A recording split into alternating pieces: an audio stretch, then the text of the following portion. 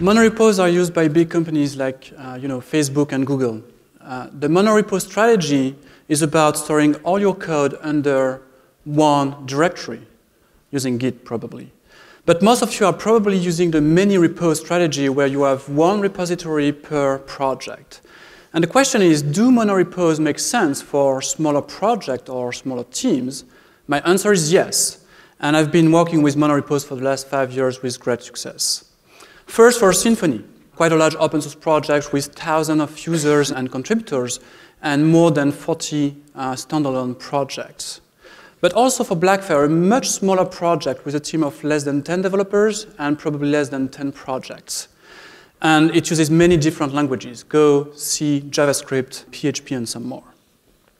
Monorepos is about the development process, not the distribution of the code or the deployment of the code. It means that also that the monorepos are different from a tightly coupled code. That's a totally different abstraction. So monorepos are awesome. You can make large backward incompatible changes really easily. All the APIs can be removed with confidence. For microservices projects, you can change one API endpoint and all its usages in all projects in one pull request, which makes code reviews much easier and continuous integration as well. So productivity increases as there is no switch between repos depending on the project you are working on. Collaboration becomes natural. Developers can fix bugs very easily in all projects. It also means less management. Dependency management is not an issue. Everything is in the same repository. But I can easily demonstrate that many repos are awesome as well. You get clean boundaries between projects for free. Code is more easily reusable. Access control is a no-brainer.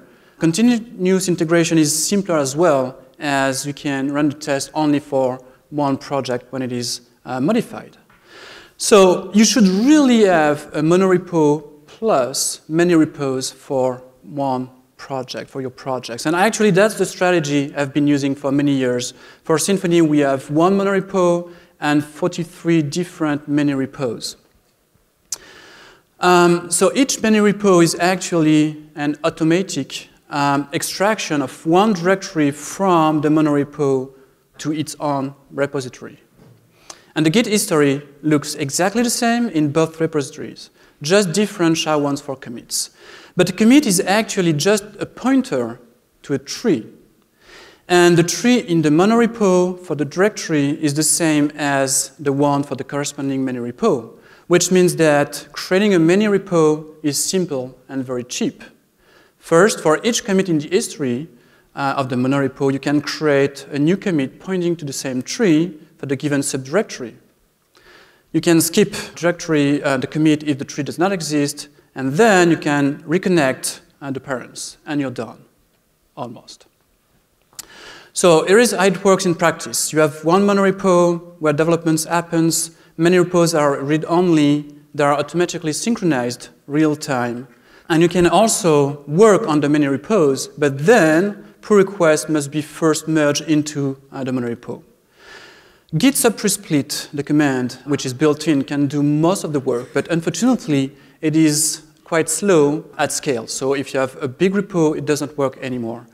Splitting Symfony from scratch, for instance, takes days. And the problem is that splitting takes a lot of time because of many sub-processes that are created in the process.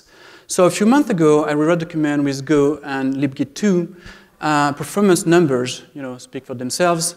And besides real-time synchronization between the mini repos and the monorepo, I also added some more features, like pull requests are moved automatically from the monorepo to the mini repos. Continuous integration, continuous deployment can happen anywhere. Access control just works, and much more, actually. And Blackfire is using all those features. We have one contractor that is working on only one project. We're giving access to this project only. Some projects are open source, so we open source the many repos.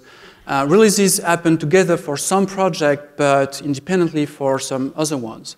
So code is not ready yet for open source, but if you are interested or if you want to learn more, shoot me an email. Thank you.